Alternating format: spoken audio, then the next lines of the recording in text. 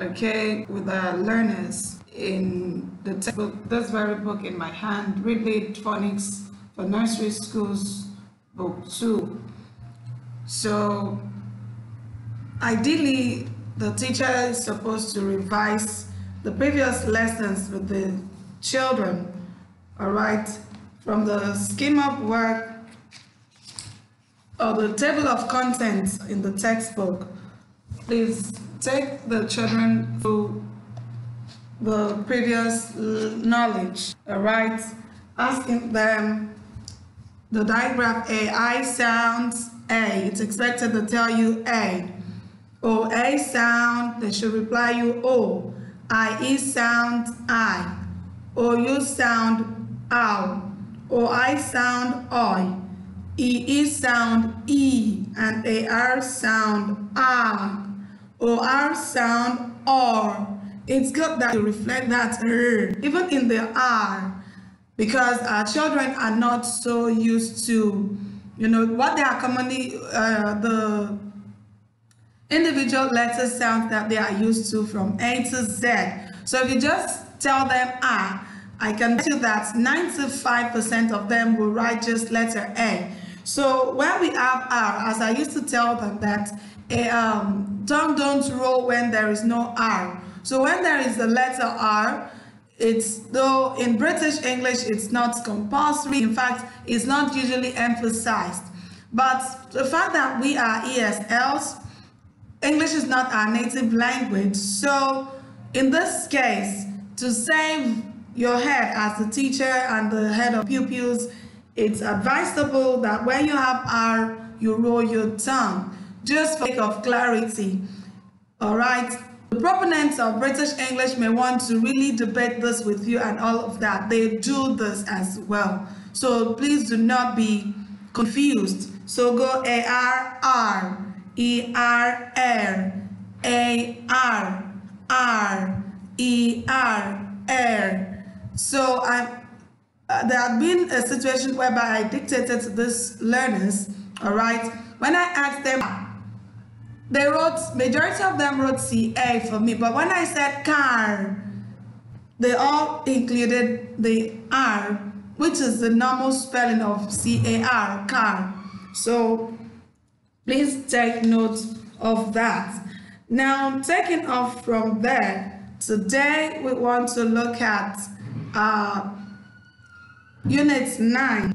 Unit 9, where we have the digraph. Ask those children, what does digraph mean? Digraph means, a digraph is two letters that make one sound. Digraph is two letters that make one sound. So we have this in English, whereby, and that is what this particular textbook treats all through, from the beginning to the end. It's only the revision exercise page at the very beginning that the writer, the author, tried to, bring the children's mind back to three-letter words, okay, that are made up of single letter sounds. All right, so in term 1 we've covered from unit 1 to 8. So for the term we are taking off from unit 9. Don't forget that you need something like this, a flashcards, all right, that you show to your learners, and at once they'll be able to tell you. All right, you can order this from us at Paysetters. We have them for sale, and if you can make them yourself with the use of cardboard and marker, boldly written. All right, so it makes your work very easy. You just pick out one at a time. Children, what sound is this? So you expect them to say O, A, O, A, I. All right, sorry, A, I, A. Please take note of that. Sorry, that's an error on my part where I said A, I. But I know that majority used to make that mistake, so they get confused. And that is the essence of the creation of this card. That's one very interesting thing about it, is the fact that we transcribe the letter sounds, we transcribe the letter sounds for our learners to get. Okay, so this is A. When you have the card carrying the transcription well written by those who really understand, and you not make that mistake again. I is A, while IE is the one that sounds I. I-E, I. I hope you get that. So you do this to revise all the previous lessons that have been taught in first term. So this term we are kicking off, okay, on the short and long O sound. Short and long O sound. All right, yes, I have the cards here. The short O sounds O and the long O sound U. Before I proceed, let me present to you the learning objective, the learning objectives lesson. At the end of this lesson, the pupils should be able to differentiate between the short and long O sounds. 2. Attempt each of the activities in this unit, that is your learners. All of them must be able to attempt each of the activities, the exercises given in this textbook, all right? Then thirdly, they should know the difference between tooth and teeth. Tooth and teeth. They should also know the difference between foot and feet. Singular and plural come into play there. And finally, for this very lesson, lastly, is the fourth learning objective is for your learners, okay, to understand how to relate with their tooth and foot. They have to understand this. So back to the lesson. All right.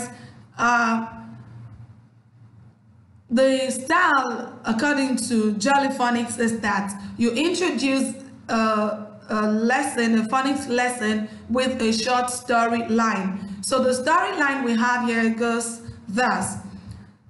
Don't forget, you have to write on your board, on your classes board, okay, as I have done here.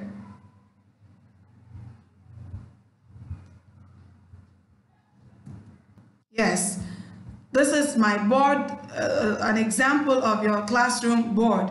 You write today's date, all right. I prefer this method actually because all those long manners of writing date that I see class teachers do in most of our schools, it baffles me. Fine, you could say these things orally. Today is Tuesday, 14th January 2020. You could say that verbally for the children while you go the figure way like this for easy writing. Children at this class do not really have the strength and capacity to write so long, so they'll spend 5-10 minutes copying dates alone from the board, not to talk of the main lesson they have to write. Please, let's watch this very well. So my subject is diction in English, all right. Then my lesson is coming in 3 parts, okay. Part A is phonics.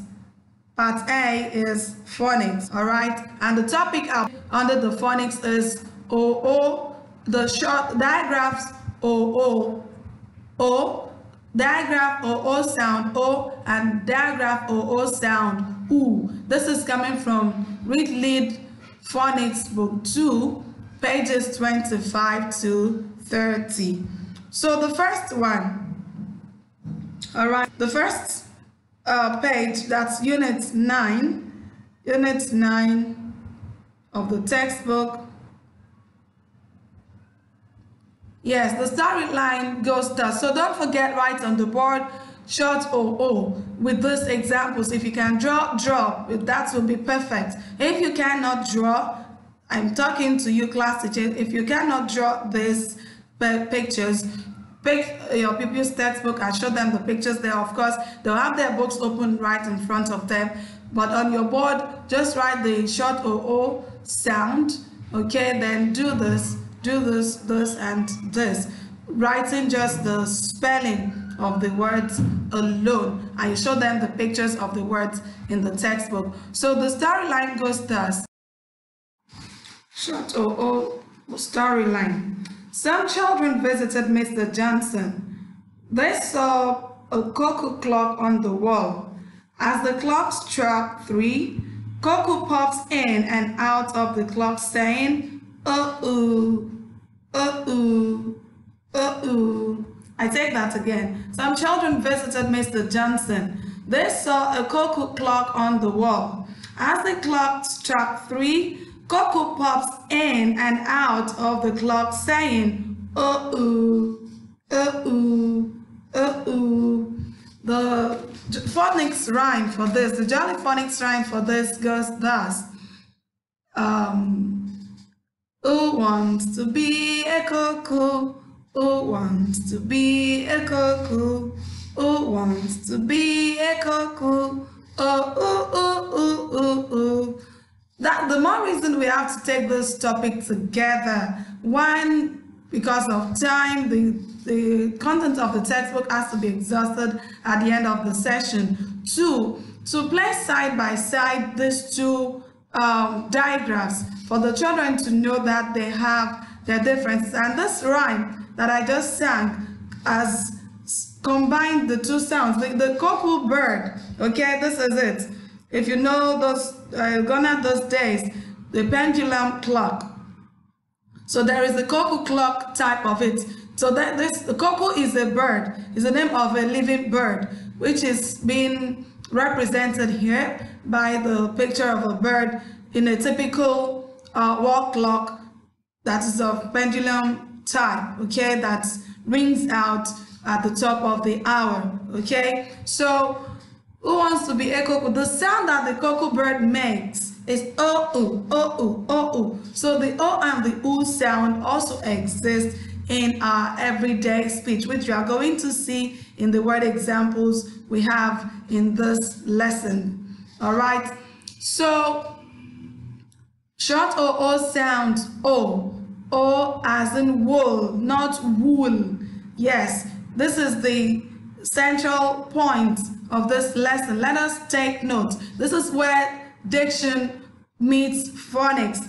What did I say? This is where diction meets phonics. Combining, at Pacesetters, what we do is balanced literacy, where we combine whole language with phonics in order to have a balanced literacy, to take every child along and every learner along.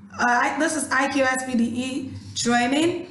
Our slogan for it is no one should be left behind. All right, so wool, not wool. This is a wool. If you really want to speak English the way of the native speakers, correct pronunciation is wool. Foot, o. Short o sounds o as in foot. Short o sounds o as in wood. Short o sounds o as in look. All right, you may. Next is page 26. I have activities. All right, activities where the pupils are asked to circle the diagram of OO in the following objects. So simply put, just guide the children through, because they have to treat this very page in class. Immediately after you've taken them through this, they treat this. So an example has been done for them there, okay, where the OO will be circled in each of the word examples. So take your time, teacher, to pronounce the words for them. Wool, hook, hoof. Okay, let me confirm that to you. Is it hoof or hoof? H-O-O-F.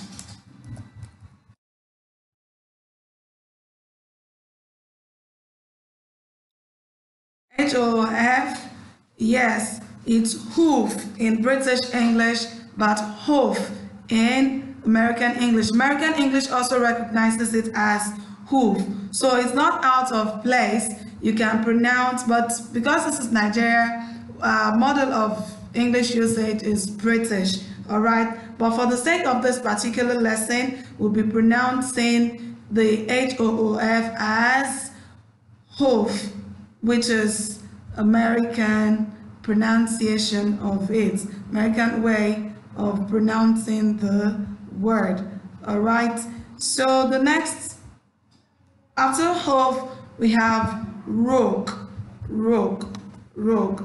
You may have to confirm that too. Rook, is it rook or rook? Let me show you that.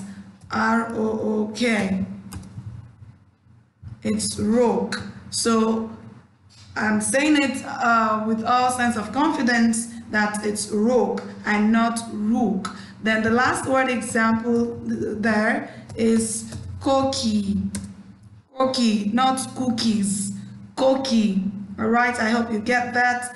Cookie, not cookies. This very one is cookie. So again, I take that again. Wool, hook, hoof, rook, and cookie.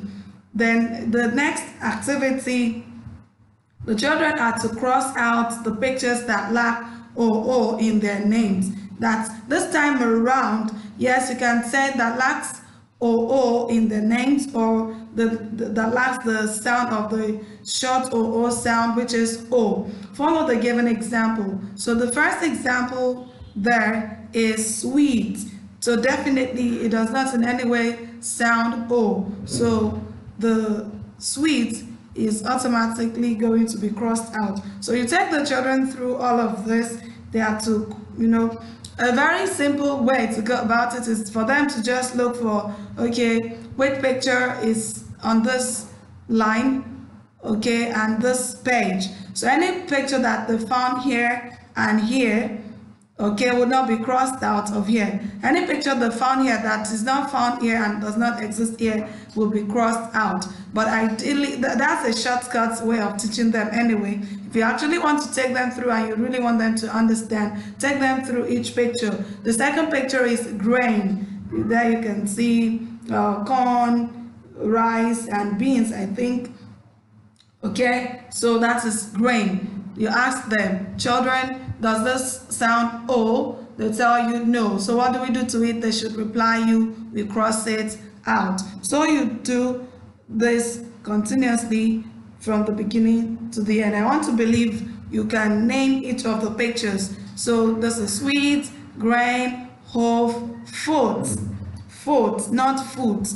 Then you have the rail line, rail line. The next one is look, book, not book. So this picture is not found here and it's not found here, but they are set of books, so it contains the OO sound, the OO, so they are not, please tell the children they are not to cross this out. Obviously they are books, all right, so they do not lack the OO sound. They do not lack the OO sound. I wonder why my cursor is going to hide. So the next one is sickle, like sickle cell, sickle, S-I-C-K-L-E. So that is sickle, all right. Next to sickle is the cookie. Next to cookie is wool. Next to wool is rook. Next to rook is cat. The add to cat, C-A-R-T, that we use when you go to superstores to buy provisions for the family. Then the next one is a house. I think we have this picture, this very picture in the previous pages. Yes, it's been presented before. Let me quickly confirm that to you. Okay, it's in this text, it's treated as ban, B-A-R-N. So pronounce it as such. So it lacks OO, it's going to be crossed out. So back to page 26. Yes, page 26. Next to the ban is spoon, and lastly is the picture of rain falling. So the children are to cross out those words that lack the O sound, as I've demonstrated, and leave the ones that contain the OO sound. All of these activities are meant, to deepen the children's understanding of the lesson. Then this very one too, yes, book. The question says they should ring the words that contain O. That's the short OO sound, O. So book, good, cook, salt, should, and took will be circled. You don't need to tell them, they know. Just guide them to read the instruction. It's not today they've been doing it, they did it last year, so they'll know how to go about that part of the text themselves. Don't forget, classwork should be written on this part of the textbook. After that, they turn to the next page. Actually, what we do for them here, because of the limited time that is always available, we take the children through the tricky words, pronunciation of the given tricky words, okay, on that very page. So we have live, give. So the letter I sound A in live and give. You may also take your time to let them know that, okay, if they see the same word L-I-V-E written on the screen of a television, for example, that one is not to be pronounced live, it will be pronounced live, live. So same one word can be pronounced in two different ways, but they'll be used in different situations. Then you can demonstrate to them to live, okay, in a house, to live in a house, and to watch a program live on television. I hope that is clear. Then give, give, give, give, give. You don't have to emphasize, and to not be surprised that how can G-I-V-E, is it not give? It's not give, it's give. Don't forget, this is Diction in English lesson. We are trying to be 100% phonetical in our pronunciation of words. So next to that is only. So to make it simple for the children, just apply the whole language method here by spelling each word. L-I-V-E, live, G-I-V-E, give, O-N-L-Y, only, S-A-I-D, said, L-I-T-T-L-E, little. All right. Now, for those, for deeper understanding again, you can sound the words for them. Live, live, L-I-V-E, live, give, give, G-I-V-E, give, only, O-N-L-E, only, O-N-L-E, only, O-N-L-Y, only, said, S-A-D, said, S-A-I-D, said, little, little, L-I-T-T-L-E, little. So once they've gotten that, then you go ahead to dictate to the children. You dictate one word, okay, from the digraph lesson, the short O. All right, you can dictate number one, wool. The children are allowed, perhaps for whatever reason, to turn back to page 25, okay, so pick the word wool for themselves and come and write it on the dictation page. What you shouldn't do is to point at it for them, but their ability to go back and identify wool and come and write it here shows, yes, they are actually learning. So by the time they write it here under the dictation, then we can rest assured that, yes, they, at the end of this lesson, they can write wool themselves without looking at the book anymore. So you pick one word from the digraph lesson, pick one word from the tricky words. That's the method we use for them anyway, and we'd like you to carry on that, except you have a better suggestion to approaching this. So one digraph word, one tricky word should be dictated. So number one, wool. Number two, live. Then you may not actually begin from wool. You can even make look your number one dictation, right? Look. So their ability, you can tell them, turn to page 25, look for look, all right? Spell the word look. If they're able to spell it from there, very good. Tell them to go and write it in number one where you have dictated. So I'm saying as teachers, we should be dynamic. You know, do not make your lesson too cheap. Don't just go one way traffic. So instead of dictating the number, very first picture, you can apply the dynamism by beginning with the last word on the page. So you do this, all right, from number 1 to 10. So of course you have more than 5 words in the digraph lesson from here to here, and you have 5 tricky word examples to give to dictate to them. So you alternate the words, one from here, one from the tricky word pick from 1 to 10, and you help them mark at the end of the day. Then you mark it as guided, because telling them to go and look for a word and come and write it is a form of guidance, and their ability to write it and get it right confirms to you that yes, they can identify that word, and next time they see it, they can pronounce it on their own. So lastly is the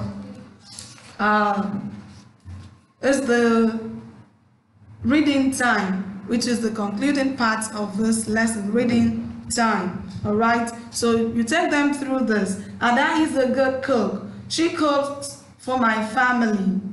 Today, she finished cooking when I was still reading my books. She stood, looked at me, and smiled to say the lunch was ready. Read it again. Children, read after me. Ada is a good cook. She cooks for my family.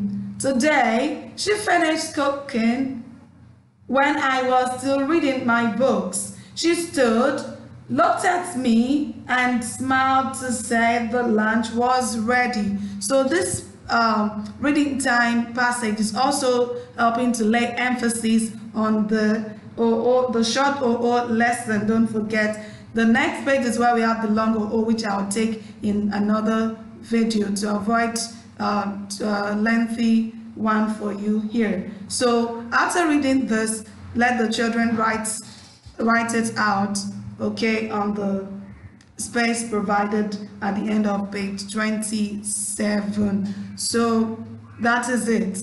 That is it for now. Next is speak right. Speak right. They have an exercise book. If your pupils do not have exercise book for diction, no problem, but just write this on the board. A tooth is, okay, sorry, let me paint this. It will come in the next lesson. I'll bring it in the next lesson because of the foot that is here. This foot, okay, let me just take it here. Sorry, that will be my A. This is what you treat in unit 9. Give them this particular lesson for unit 9. Pen the second one to the unit 10 lesson. So your speak rights for unit 9 is don't say leg when you mean to say foot. Your feet at the end of your leg. Your feet at the end of your leg. Raise your leg for them to see, or you, yes, as a teacher, you are not putting, may not be, even if you are putting on socks, still raise your leg, or you call out a child, take off the socks, show them a foot. All right, so one for, at the end of one leg is a foot, at the end of the two legs is the feet. So below your, yes, the foot is below the ankle. Again, your feet at the end of your leg or below your ankle. Please take note of that. Don't forget that the ankle ends is another part at the end of the leg before you get to the foot. So on one leg, at the end of one leg is a foot singular, at the end of the two legs are feet. This is a form of singular and plural that does not receive S to form its plural. So finally, etiquette. Tell the children. This is still in line with lesson 9, unit 9 lesson. So do not walk around with your feet. Always put on your shoe, okay? Yes, they will answer you that. So that balances lesson 9. So the A that we have here will come in the next video where I'll be treating the long OO sound. Thank you for listening. See you in the next lesson. Feel free to ask me questions in any aspects you have any challenge. Thank you.